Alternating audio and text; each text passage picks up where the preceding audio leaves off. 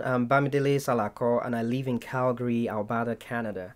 If you're watching me for the first time, welcome to the Canadian Immigrant YouTube channel. This is your one-stop shop for practical, current, relevant and reliable information and tips to help you settle and succeed in Canada as an immigrant professional. Now, today we're talking about a very important topic, which is finding an apartment in Canada without credit history or proof of employment. A lot of newcomers to Canada are shocked when in the process of finding an apartment after landing in Canada, landlords ask them to provide a credit report, employment letter, or even references. Having just arrived in Canada, most newcomers are unable to meet these requirements. In this video, I'm going to be sharing with you tips to help you navigate this hurdle.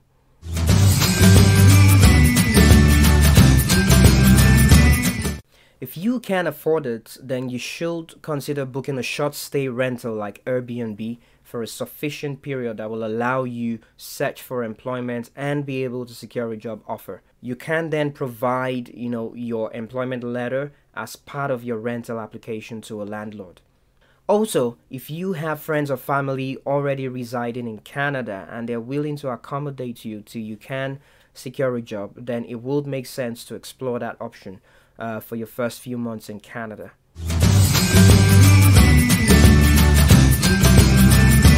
Most Canadian landlords have to pay monthly mortgages on their rental properties and are concerned about the security of their rental income. This is why they would rather rent out their units to individuals who are employed or who can show proof of savings enough to cover the cost of rent for a lease period. As a newcomer, there's a high likelihood that you won't have received an employment offer at the time you're searching for an apartment.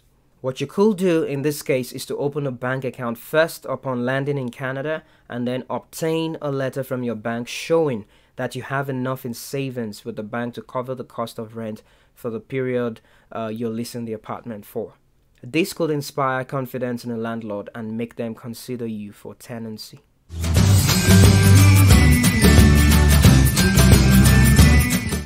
A landlord might be willing to make a concession for you as a newcomer if you can provide a guarantor or a co-signer who agrees to pay rent on your behalf if you're unable to.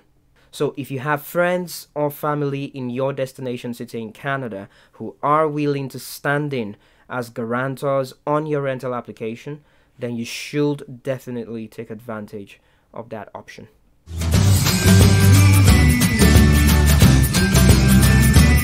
You could consider subletting a room from the original tenant of an apartment. You will find that in Canada, lots of people are often looking for renters with whom they can share an apartment. In this case, you pay your rent to the original tenant, who then adds your payment to their own share of the rental fee and pays to the landlord. However, this option works best if you're single or a couple without kids. I really hope you enjoyed watching this video and found the tips I shared to be quite useful. If you did enjoy the video, kindly click on the subscribe button below, like the video, and of course share with your friends and family who are in the process of immigrating to Canada. Until next time, stay safe and God bless you.